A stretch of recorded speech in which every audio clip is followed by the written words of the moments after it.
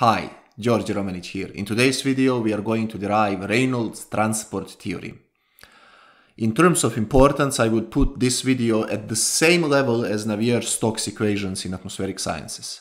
In the last video we talked about intensive and extensive properties of the fluid, and today we are going to derive the general conservation law for an extensive or any extensive variable or property of the fluid. That conservation law is known as Reynolds transport theorem. In the subsequent videos we will see how, for example, continuity equation or mass continuity equation easily follows from Reynolds transport theorem. Many conservation laws, in fact all conservation laws in fluid dynamics follow from Reynolds transport theorem, so it is very important concept. In addition to Reynolds transport theorem, while we are deriving it, we will very naturally define the concept of control volume as well as the concept of control surface, which is a surface enveloping control volume, and very naturally you will see the emergence of a concept of a flux, of an extensive property of the fluid. So a lot of new material. Video might be a little bit longer, but that's just how it is. We are not here to tell the nature how long a video should be describing the nature, but we need to adapt and just try to understand how nature works. Without any further ado, let's start our derivation. Let n be the total amount of any extensive property in a given mass of fluid. Further, let eta be the amount of n per unit mass. Therefore, we can write that capital N is integral eta dm. Or this is further equal volume integral, capital V is volume, eta rho dv.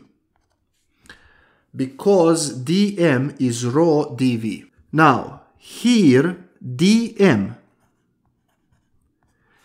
is incremental element of mass. Similarly, dv is incremental element of volume. When we established these definitions, let's take a mass of fluid at time t, and let this be this mass. So this is mass m at time t. Now fluid is moving, and let's assume that this mass, this same mass at time t plus delta t, has this shape. So this is mass m at time t plus delta t. By the way, these are three-dimensional, of course. This goes everything in 3 dimensions. Here we can identify 3 regions. Region number 1, region number 2, and region number 3. At time t, given mass particles occupy regions 1 and 2. At time t plus delta t, the same particles that constitute mass m occupy region 2 and 3. We will call this original confinement of mass control volume. So this is control volume. It is important to recognize that the fluid that is making this mass at time t is flowing around, and it has different shape at time t plus delta t, but control volume stays fixed. Namely, when we establish control volume, it becomes a mathematical object. Now, for this setup, we want to investigate material derivative dn dt. Kindly remember from my video on Lagrangian and Eulerian flow descriptions that material derivative is a time rate of change of a property computed as the mass moves around, which we have here. because I have finite time difference and everything here is finite, I have to express this derivative in finite differences and take limit when delta t goes to 0. So dn dt will be limit when delta t goes to 0 of, well, final state of n, and that is n at time t plus delta t, minus initial state of n, and that is n at time t, divided by delta t. So this would be qualitatively written expression, and we can put it in the formal mathematical way as limit as delta t goes to 0 of n at t plus delta t. That would be n2 plus n3 at time t plus delta t minus n at time t, that is n in region 1 and n in region 2. So minus n1 plus n2 at time t, everything divided by delta t. The next thing now that we need to do is we need to examine each of these limits. First, let's examine this limit. Limit as delta t goes to 0 of n3 at time t plus delta t over delta t, which would be this one over here. The numerator in this limit represents the amount of n in region 3 at time t plus delta t. And by definition, region 3 is formed by the fluid moving out of the control volume. To quantify that, n be a unit normal, positive when pointing outward from the control volume. So let this be n, positive out from control volume. Furthermore, I will take an infinitesimal area around this n and call it dA.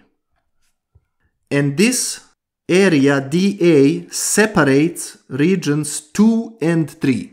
Finally, at this point where I have normal, I have some vector u, which is velocity, which quantifies how the mass m flows from control volume to regions 2 and 3. Now, let's go step by step. What is u dot n? That would be component of u parallel to n, or component of u normal to surface dA. So that is scalar. Okay, then what would be u dot n times this area dA? That will be incremental volumetric flow rate. Why? Well, because u dot n is, we said, that's u normal to dA times dA. But this is further equal, u normal is some dx over dt, if we take x-axis to be in the n direction, times dA. Let me just repeat what dx is. Dx is distance perpendicular to dA, so in the direction of n, that the fluid will traverse in time dt having velocity u. And this dx times dA is volume, dV over dt. And therefore you see now that this is incremental volumetric flow rate. We just proved it. Let's further examine what is this quantity if we multiply it with rho. density of this fluid. So rho U dot N times dA. That will be incremental mass flow rate. Why? Well, it's easy to see why from this expression. If we continue from here, we get dV dt times rho. Well, rho times dV, that's dm over dt. And that's incremental mass flow rate. Next, let us then see what is rho times U times N times dA times delta T. That would be amount of mass that crossed dA in time delta T. And that's what I wrote here. And finally, if we multiply this with our eta, which is, let's just remind ourselves now, amount of any extensive property in a given mass per mass. So eta times rho times U dot N dA delta T. That will be amount of N that crossed dA in time delta T. I hope that this step-by-step derivation of different quantities helps you to understand what volumetric flow rate is, what mass flow rate is, and how we go from incremental flow rates to total amount of some quantity flowing between different regions in the flow. Now, it is important to recognize that all these quantities are derived for infinitesimal area dA.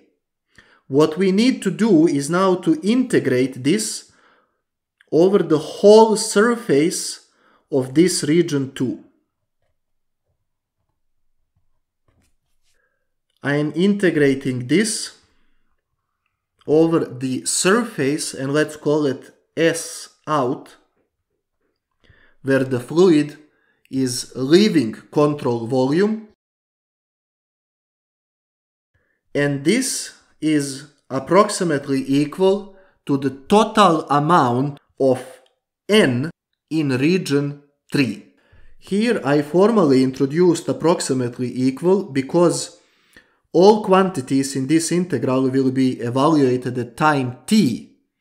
So this expression is formally only correct when delta t goes to 0, but that's not a problem because that's what we will have in our limit. We just quantified that this over here is amount of N that crossed dA in time delta t, and then we integrated over entire surface, and that is exactly this limit. Because this limit is amount of N3 in region 3 as delta t goes to 0, and that's quantified by this expression over here. So let me write all that on another page. What we just said is that limit when delta t goes to 0 of N3 at time t plus delta t over delta t is equal surface integral over the surface where the fluid leaves control volume eta rho U dot N times dA. And this is also an important quantity that is called flux of N out of control volume. So this is flux, definition of a flux. Flux or rate of N out of control volume. Now let us go back to our original limit. We just evaluated this limit. Now, using pure reasoning, we can immediately evaluate this limit as well. Because what would be limit as delta t goes to 0 n1 divided by delta t. Well, this limit will tell us how region 1 has been formed. It has been formed by the original mass particles moving around to region 3, for example, and some new particles moving in control volume. Which means I can use the same reasoning I used here to identify the amount of n that enters control volume. To do that, I will take, let's say, these particles enter control volume through this surface over here. I take element of that surface called dA, and I take unit vector n prime, where n prime is positive inwards into control volume. Remember that n was positive out of control volume, so from figure we can already see that n prime is negative n. And now, using this formulation, I can repeat all these steps. I can say what is u dot n prime. Then I could say what is u dot n prime times dA. That would be incremental volumetric flow rate into control volume. But I'm not gonna now repeat all these because we had this reasoning for the amount of n that leaves control volume. So I will just write that limit when delta t goes to 0 of n1 at time t over delta t is equal surface integral over the surface in where the flow enters control volume of eta rho u dot n prime dA. And this is also a definition of a flux, but this is flux out of control volume and this is flux into control volume. And lastly, let's go back to this schematic and this original limit. We see that we need to still evaluate limit n2 at time t plus delta t minus n2 and at time t divided by delta t. So limit, but this limit, by definition of limits, check my video on limits, is delta n2 delta t. We use partial derivative here because the region of integration is fixed. Let me go back. Control volume is fixed in space. Remember what I said at the beginning of the video. So time is changing, but control volume is fixed, and that's why we use partial derivative. Going back to this figure, you can also recognize that as we let delta t go to 0, region 2 approaches control volume, which means that this is equal delta n in control volume delta t. And that is further equal delta delta t volume integral over control volume. NCV is rho eta dV. And remember, we just defined it here, look. Finally, we have evaluation of these three limits from our original equation, and we can go back and put together everything and evaluate our dn dt. So it follows that dn dt is equal, I write this term, plus this term over here, minus this over here, which is. But remember from previous page that n is negative n prime, which means that these two terms are equal to, instead of minus, I write plus because n prime is negative n, so plus But this is further equal. I can combine these integrals because this is surface integral over the surface where the flow leaves control volume, and this is surface integral over the part of the surface where the flow enters control volume.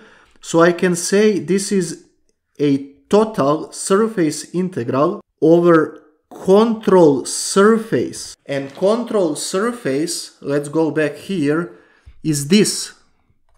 Control surface is the surface that envelops control volume. So surface integral over control surface eta rho u dot n times dA, which means that dn dt is equal this plus surface integral over control surface, and this is one of the most fundamental theorems in fluid dynamics. This is called Reynolds transport theorem. This theorem in words says the following: the rate of change of n for a given mass as it moves around is equal to the rate of change of n inside control volume plus the net efflux, which is flow out minus flow in, of n from the control volume. I will repeat it one more time using this figure here because this is the backbone of fluid dynamics. The Reynolds transport theorem says the rate of change of n as the mass is flowing around is equal to the rate of change of n inside the control volume plus the difference between whatever enters and whatever exits control volume. And that's called efflux, flow out minus flow in. Notice that here in the derivation of this expression, we didn't put any constraint on n. N can be scalar, it can be vector, as long as it is mass-dependent extensive property of the fluid. This was the great and powerful Reynolds transport theorem.